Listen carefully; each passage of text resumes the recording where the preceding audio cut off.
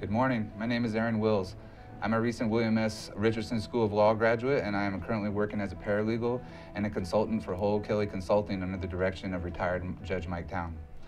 This is the second show in a series of shows entitled Rehabilitation Coming Soon, where we discuss mass incarceration practices of the United States and the effect of those practices on the state of Hawaii. Last week, our guest was Bob Merce, who recently visited Norway to study one of the most successful prison systems in the world. Today we will continue this discussion, and here is a little background to get us started. This is an introduction from the letter of intent and application to the state of Hawaii entitled Beyond Bricks and Mortar. Hawaii's correctional system is at a crossroads. Our get tough on crime policies of the 1980s and 1990s filled our prisons to overflowing and forced us to send almost 1/3 of our inmates to private prisons on the mainland, where they are isolated from their families, land, and culture. The state also put off repairing its correctional facilities for decades, with the result that many of them are now falling apart, including the largest facility, the Oahu Community Correctional Center, parts of which were built in 1916. The cost of our correctional system has risen steadily to over $230 million in 2013, yet our correctional outcomes are consistently poor, as evidenced by the fact that over half of our parolees reoffend within 3 years, with the average time to recidivism just 15 months.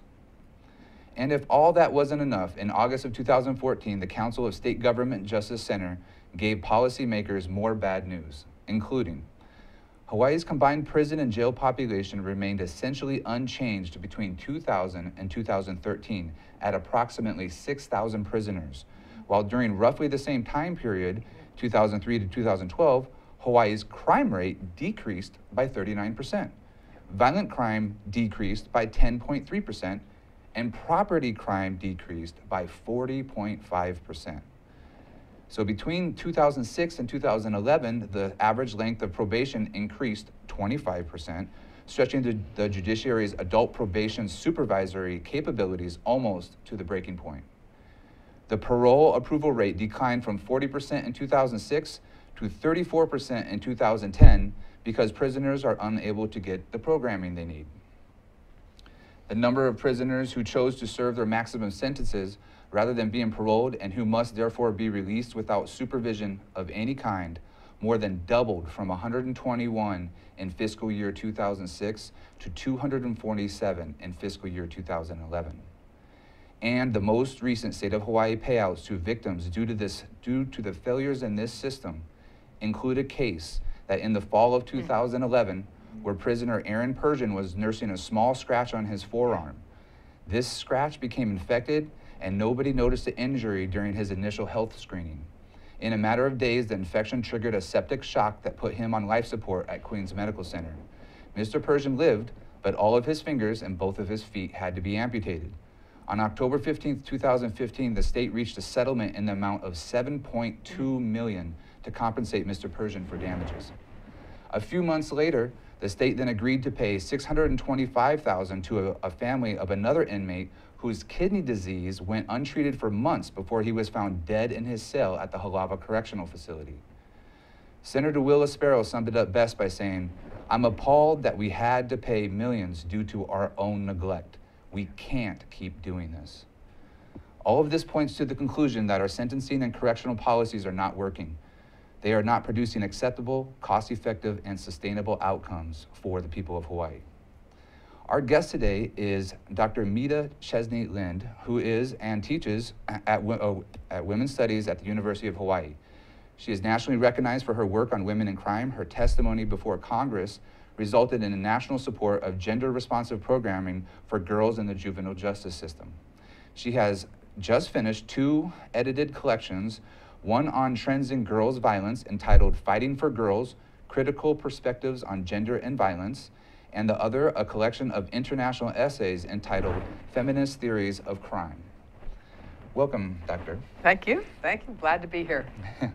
Well, as you've heard in our introduction, we have a big problem. Yeah.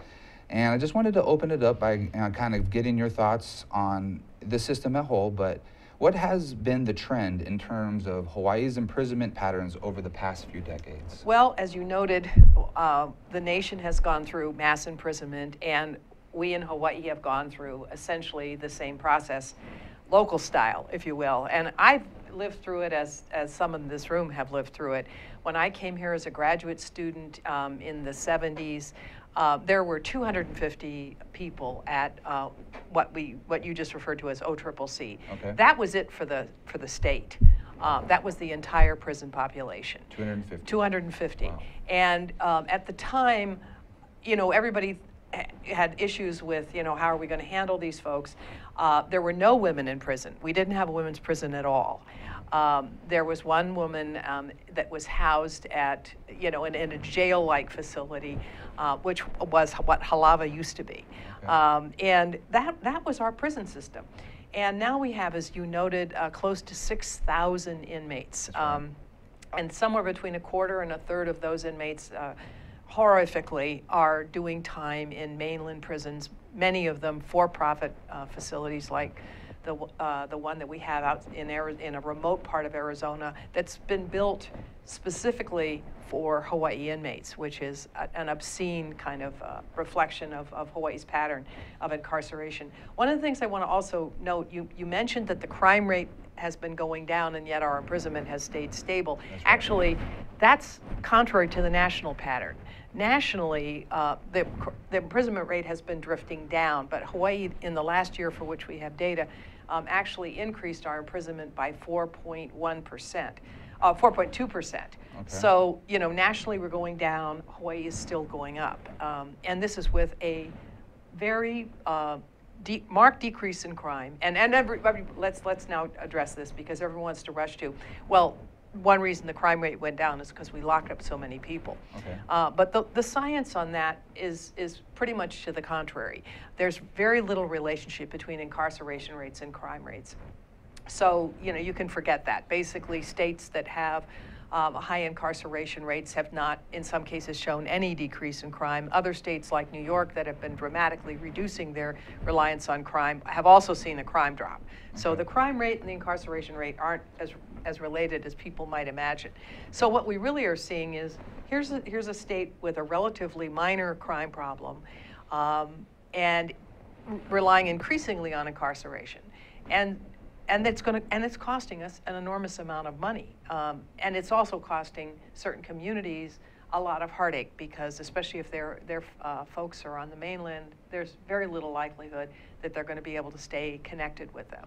Okay, and I don't know if you know this, what the figures are, but do you know how much Hawaii spends on incarceration, and what has been some of the trade-offs locally as Hawaii has expanded reliance on the imprisonment? Well, you know, I teach at the university, as you mentioned earlier, and the University of Hawaii has seen a dramatic decrease in state support for higher education.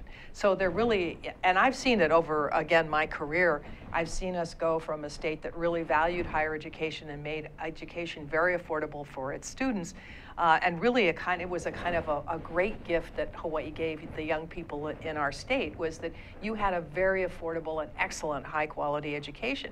Increasingly, the university is turning to our own students to replace the money that the state has put in prisons.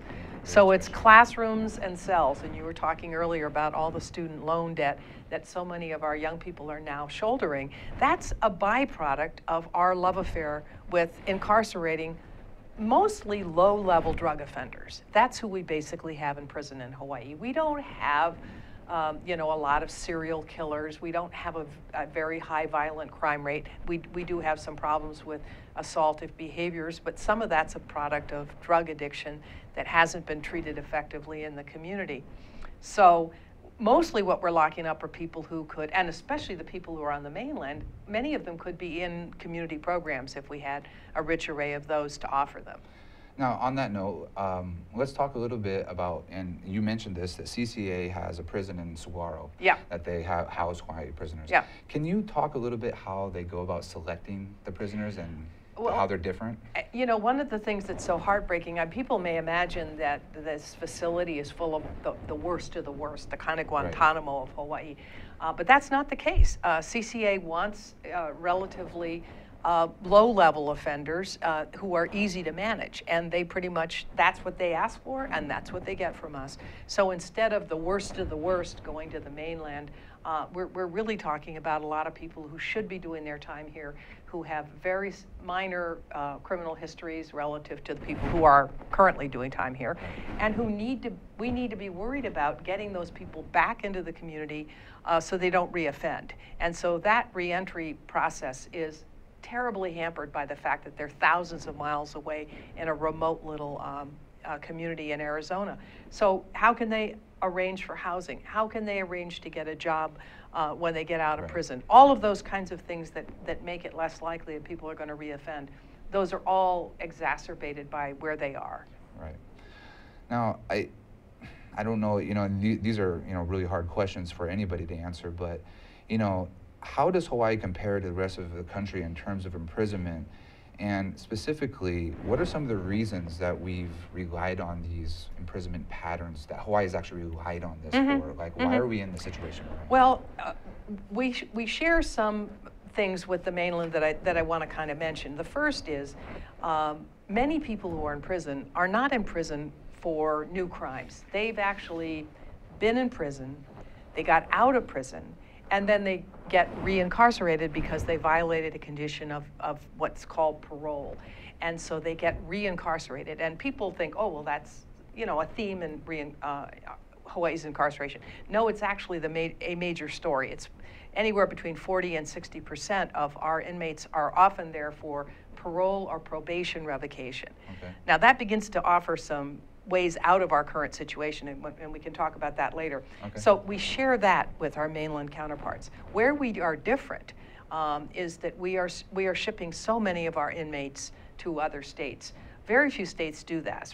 Right now, only 4 in the country do this kind of behavior, and many of them don't do it to the degree that Hawaii does it. Right. So we are outliers in this transportation of our crime problem and shipping people to, again, for-profit, as you note, facilities with terrible records. These are not excellent facilities, and we're getting a great bargain. We're sending people to problematic facilities.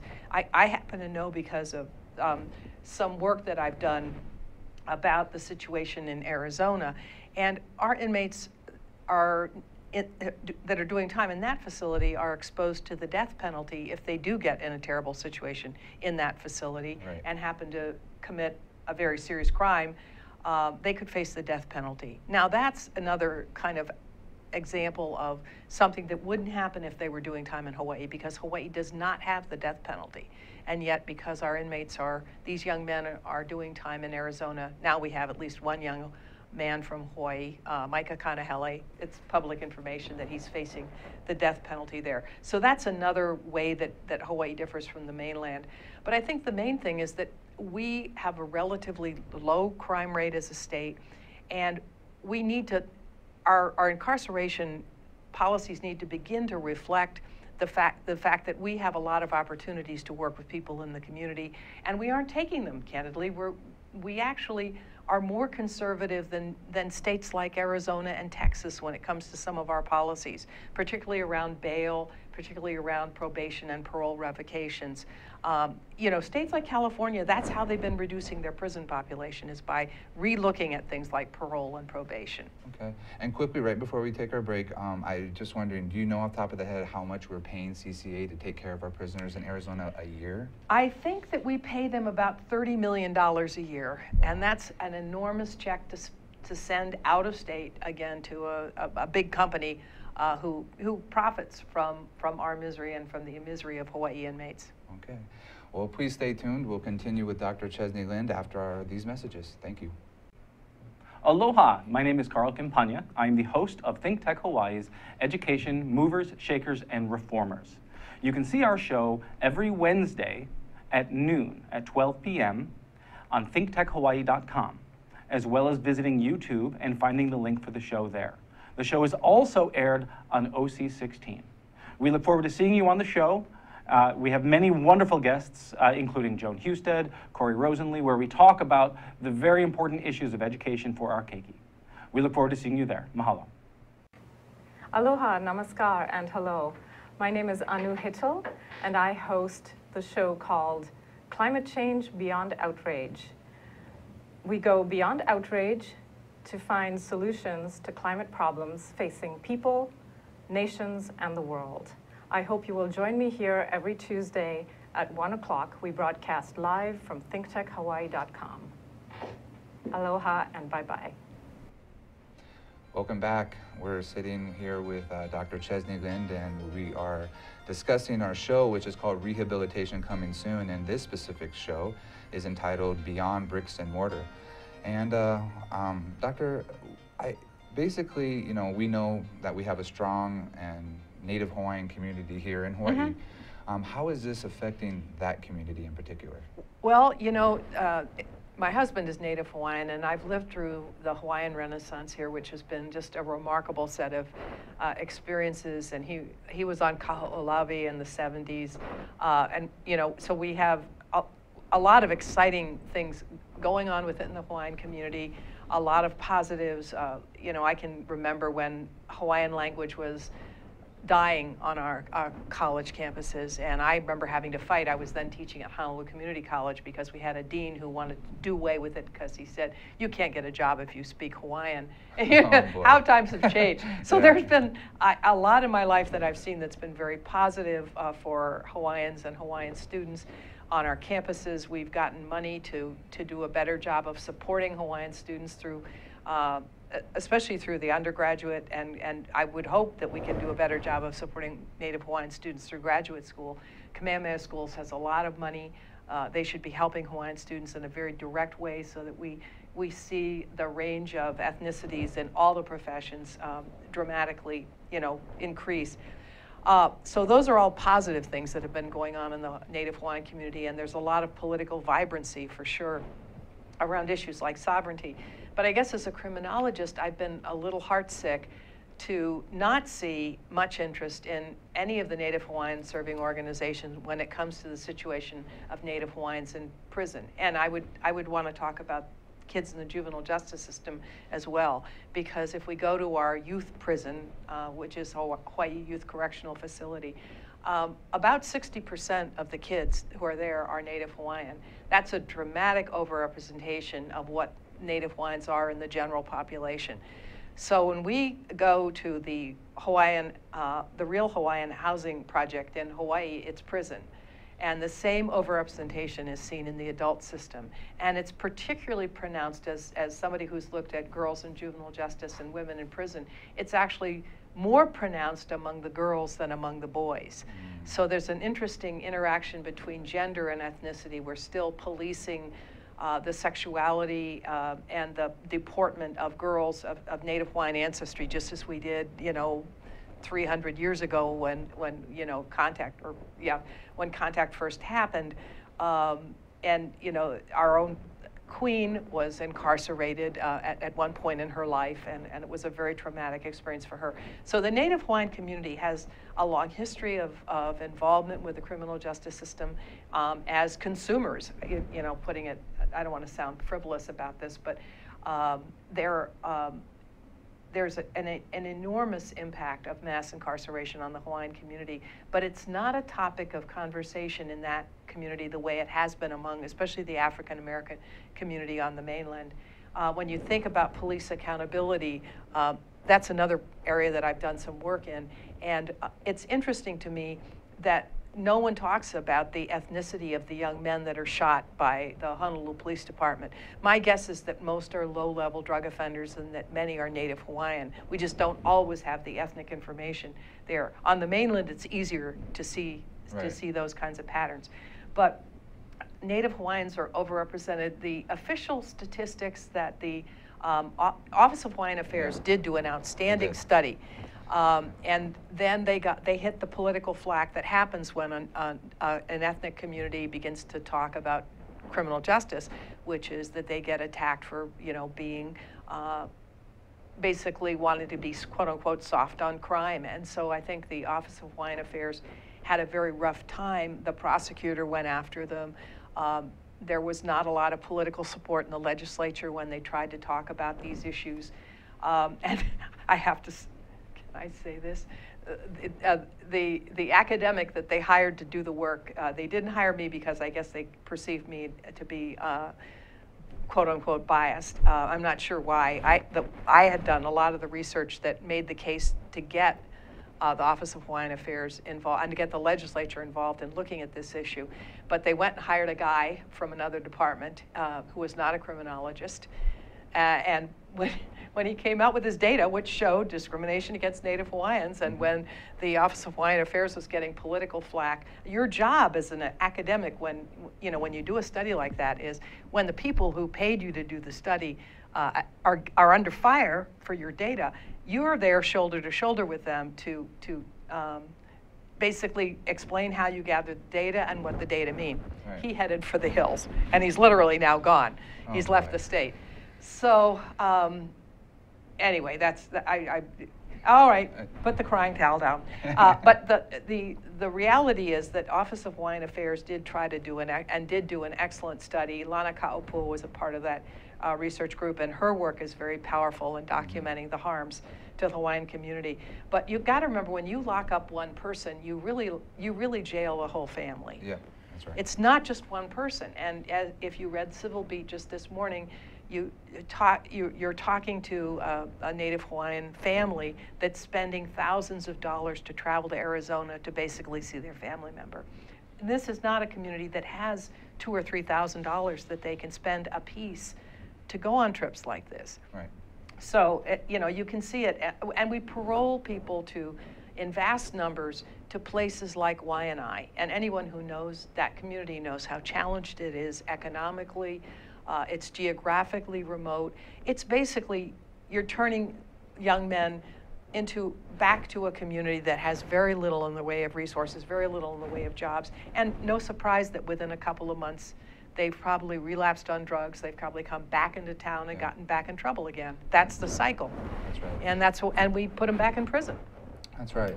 And just to kind of enlighten what the statistics were that OHA found in this report that they came out with, and I wrote my paper based on this in law school, so correct me if I'm wrong on these statistics, but I believe it was the Native Hawaiians represent about 14% of the total population in Hawaii, but they represent 43% as far as an incarceration rate of going into jail, which is higher than any other ethnicity group here in Hawaii.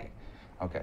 Yeah, and what the big debate was always, is it just that Hawaiians are more criminal, and therefore there are more of them in prison, or is it that there's an actual bias against Hawaiians in prison, or Hawaiians in the criminal justice system? And that's where the study made its most significant contribution, because it showed that at every level, Hawaiians were being disadvantaged over and above the controlling for the effects of the original offense. Right. So there's clear evidence of discrimination and bias, and yet we've sort of continued as if that study didn't happen. It was like, never mind, and I'm like, excuse me, you spent a very large sum of money, you pointed to a real social problem in our community, and it's one we just need to have. I'm so glad we're having this conversation, because we need to have it. We need to have the Native Hawaiian community ally with those of us who understand these issues within higher education, and get the law school involved, and get some of the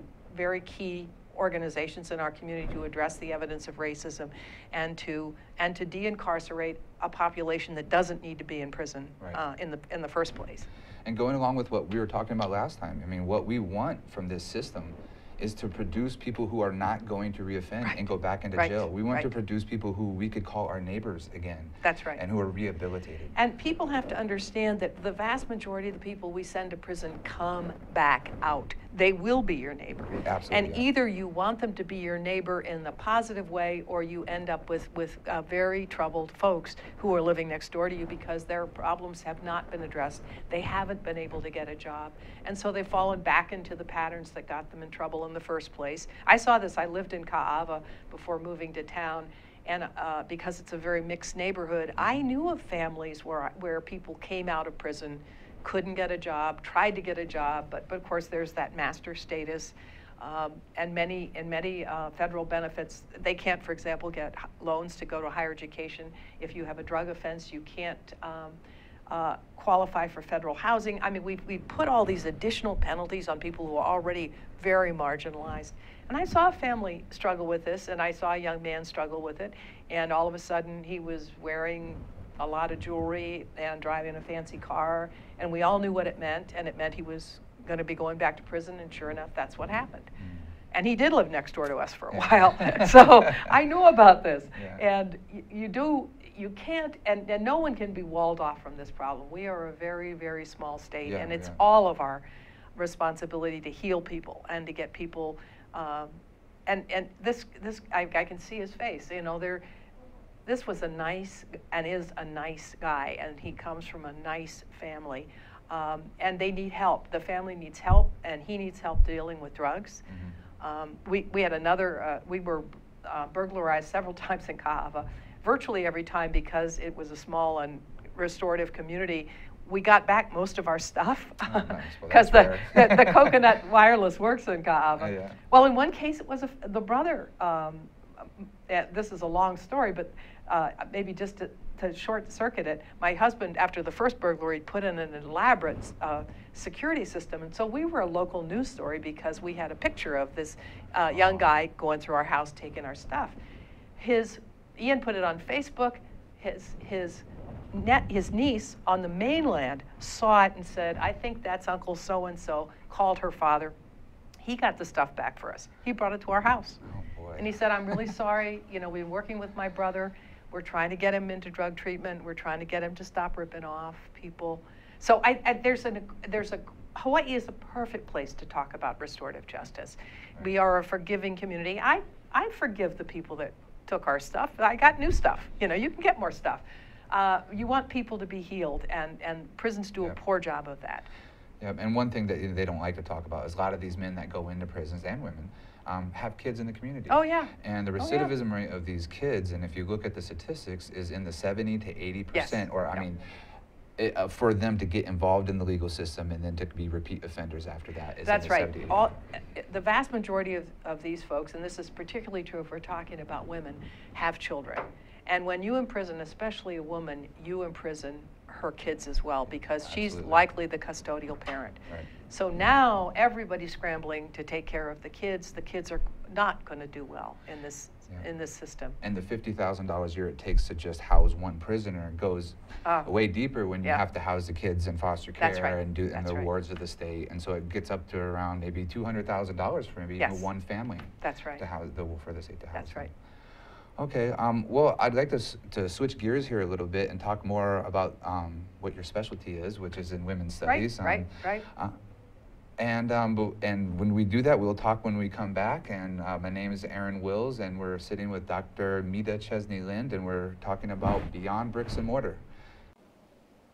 Aloha, I'm Keli'i Akina with the Grassroots Institute of Hawaii, and one of our delights is to be partnered with Think Tech Hawaii and produce programs every week.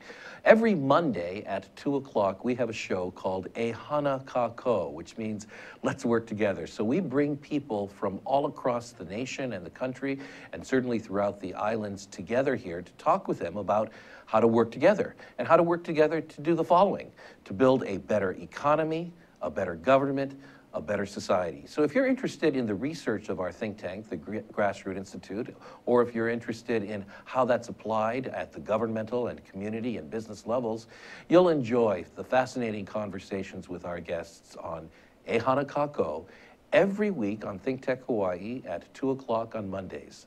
Until our next show, I'll see you. Aloha.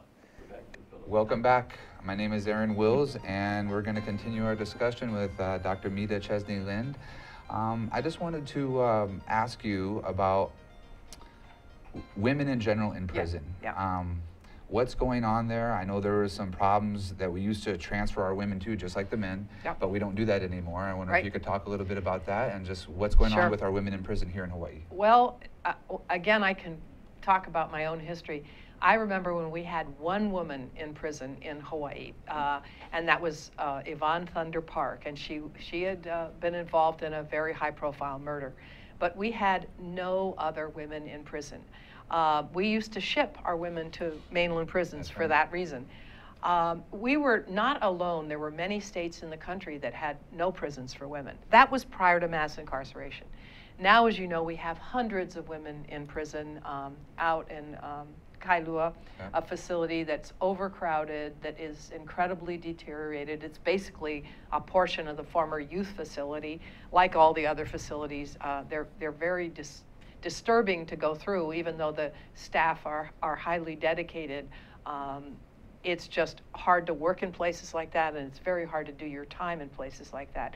But that's a situation. Women have been afterthoughts in the correctional process nationally, even though we now account for a bigger proportion of the imprisoned population than we did when mass incarceration started. And that reflects the fact that what we basically did in the 70s and 80s was decide that we were going to criminalize drug addiction.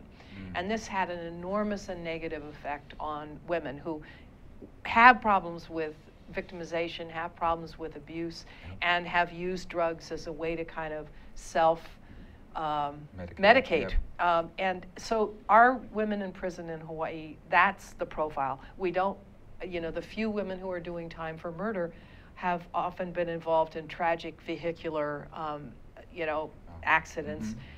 Maybe some have had very bad problems themselves and with abusive boyfriends have killed an infant. Those are our most serious female offenders. But the vast majority are there for drug offenses. They could easily, and they were in the community before. When I started in graduate school, all of these women were in community programs and in drug treatment. Now we're spending, as you say, millions of dollars housing them and in very, as I say, very poor conditions. And I say this with great aloha for the warden who gave us a very powerful tour of his facility and was talking about all that he's trying to do. But he faces enormous challenges because of the physical plant and because so many women are housed there.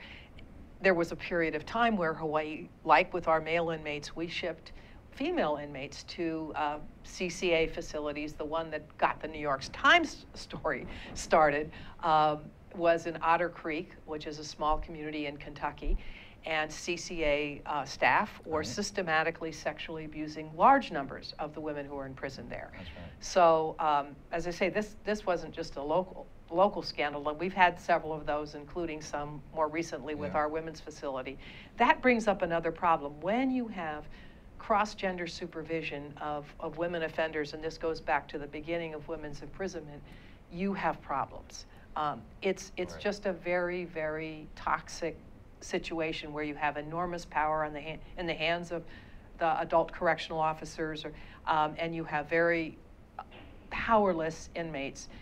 You just have a recipe for disaster. So these scandals, we just had one erupt at our women's facility here. We've had them erupt in Maui. We have had, allegations virtually every couple of years. Yeah, that's right. We've had problems at our youth facility. We had guards who were sexually assaulting the girls. When you put girls and women in prison, in addition to shattering their family life and throwing their kids into foster care or into really strained situations with grandparents or relatives, you have all this victimization that happens. And it's to the point where Hawaii is, and like the rest of the country, has been investigated by Human Rights Watch and by Amnesty International. I mean, the fact that America relies, we're the world's largest incarcerator. Yeah, we are. When we do this with our people, we create these ancillary social problems which bring human rights organizations to look at what we're doing in our prisons and in our training schools. So that's the difference when we talk about girls and women. And I guess it breaks my heart when I go out to the women's prison to see all these young women there in kind of desperate straits, wanting to be out and in the community, and then knowing that most of them could be, and most of them 20 years ago were out in the community. They do need drug treatment, they do need help, healing from whatever traumatic experiences they had in their childhoods, and most women offenders have extensive histories of trauma. The fact that there's so many Native Hawaiian women is another issue that we don't want to forget, because the Native Hawaiian cultural trauma, again, I mentioned that Queen Liliuokalani herself was imprisoned. So we have a long history of imprisoning Hawaiian women and policing Hawaiian girls and women around sexuality issues. That's virtually all we do in the juvenile justice system. The vast majority of the girls that are at the detention center, when I looked at the data, were there for running away from home. Most of these are homes that are pretty abusive and pretty troubled.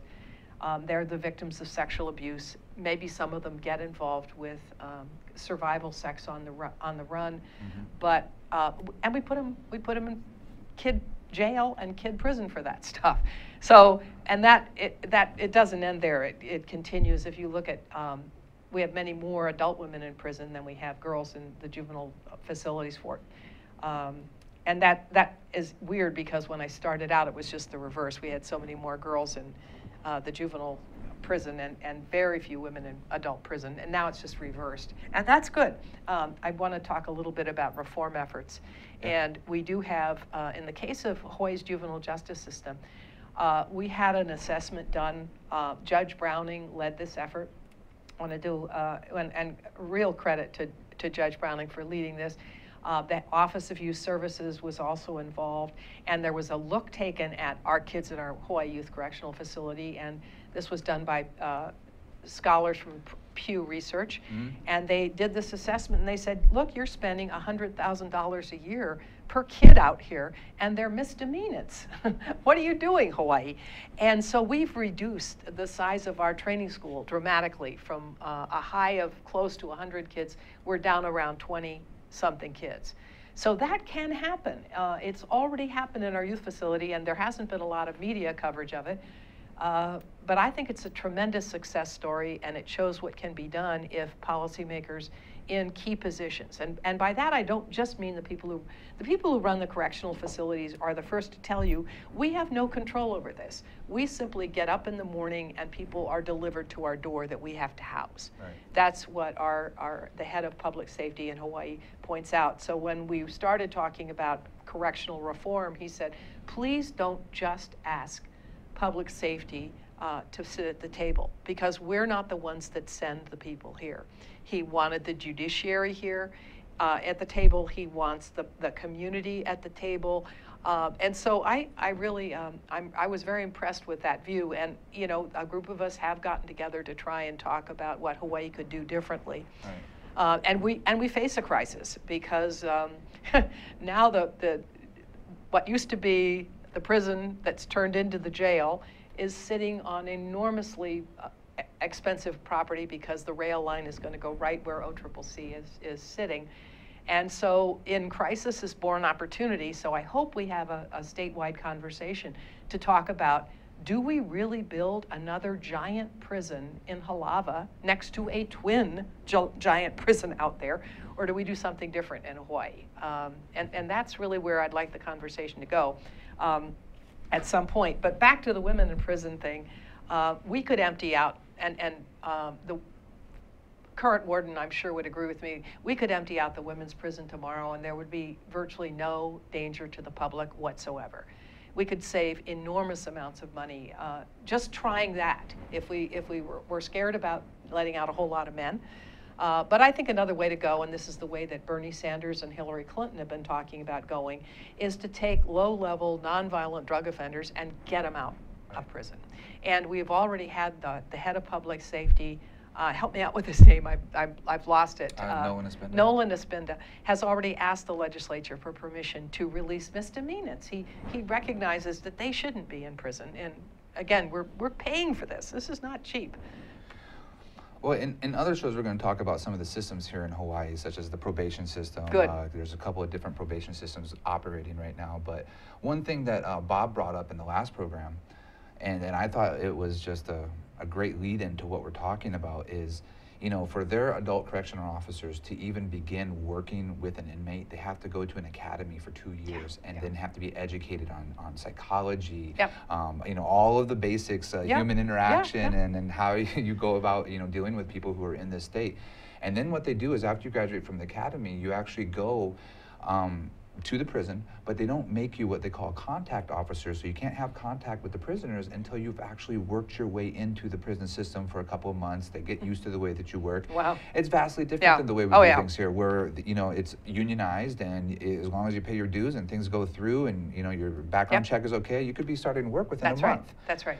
And in the education system, and as we all know, if you learn something really fast and it's a lot of information within a month, it's just going to go Yep. right through, Oh, yeah. and Oh, you're yeah. not going to retain anything. One of the things that differentiates the United States from almost all of our international counterparts is how poorly we pay and how poorly we train the people who work in our correctional systems, Right. and how poorly we support them. And I think Director Respinda was extremely pleased to hear that the members of the task force that went to Norway coming back saying that we would support there being an increase in the training requirements and in the remuneration for people who are dealing with difficult folks and people who face a lot of challenges and people who need a lot of help. And our international counterparts, and we could talk about UK, we can talk about all these other countries that have much more innovative approaches to Yeah. crime and public safety. First of all, they incarcerate far fewer people, but the people they do incarcerate, they do a good job with. So Right. their recidivism rate is low. We incarcerate huge numbers of people. We do a very bad job of helping them. In fact, we mostly harm them. Yeah. And I don't think by design. We're not saying that people who are in corrections set out to harm the folks that they house. It's just that we have all these stigmas piled on, and whatever programming we are able to deliver is very minimal compared to the harms we're doing. Okay, and then on that note, quickly before we're closing here, why is Hawaii talking about new facilities instead of new approaches to crime and public safety? And what are the opportunities that Hawaii could explore instead of just another costly imprisonment, building another system like we have? I don't know exactly. I just know that legislators that I've talked to have said that the amount of money that the governor has been talking about for this new facility, it will dwarf all other. It's about $490 million. It's I think, right? an enormous amount of money, Yeah. and the opportunity costs that Hawaii is going to lose as a result of making that choice are enormous, and we really need to have a conversation before we do this. I mean, you wouldn't go out, and in the next 10 minutes go buy a car because your car is having a few problems. That's where we are as a state. We're talking about going out and buying a Tesla.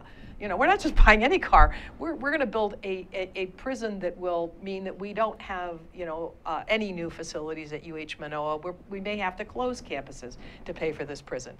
So yeah, let's take a deep breath here and talk about what else we could do. And there's plenty more that we can do. But I think, do we have a break coming, or? We have about 1 minute left. Oh, we have money. We have to talk about parole and probation. We have to reinvigorate and re-energize those approaches. And it sounds like in future shows you'll be talking about just that. Yes, and we hope to be able to bring light. Hopefully, these shows go on. We can even bring a guest back like you, who can talk about a lot more things than just what we're talking about today. So. I mean, I think these conversations are necessary. I think we have to have the experts out here so they can actually enlighten us to what we're talking about here, because I think if we keep doing what we're doing right now, we're going to have the same kind of outcomes. Yes. And we're going to have just as bad as results as we've been getting for the last 30 Absolutely. years. Thank you so much for starting the conversation. Yeah, no problem. It's been Thank great you, to be Doctor, here. for joining us. And so join us next week as we continue the discussion for the mass incarceration practices of the United States and their effect on the state of Hawaii in our series called Rehabilitation, coming soon. Stay tuned. Coming up next is Sustainable Hawaii with Kirsten Turner. Thank you.